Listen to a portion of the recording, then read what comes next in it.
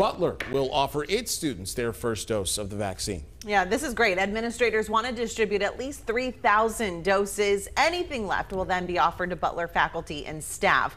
CBS 4's Alexa Green is live in the newsroom with a preview of this. Alexa, how do school officials plan to pull this off?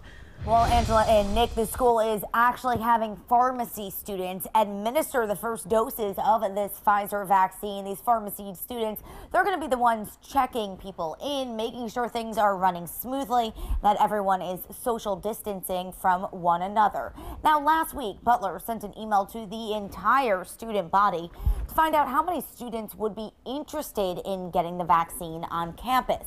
Out of the 5,000 students they surveyed, more than 3,000 of them said they wanted the vaccine and would get it. They then partnered with the State Department of Health to make this all a reality.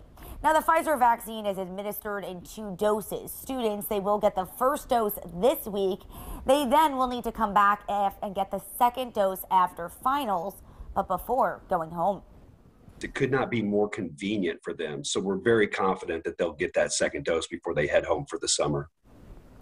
Now, at this point, Butler University is not requiring students to get vaccinated. They are just highly encouraging it at this point.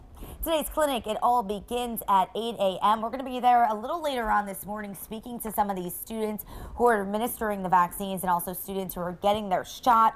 We'll have much more coming up at noon.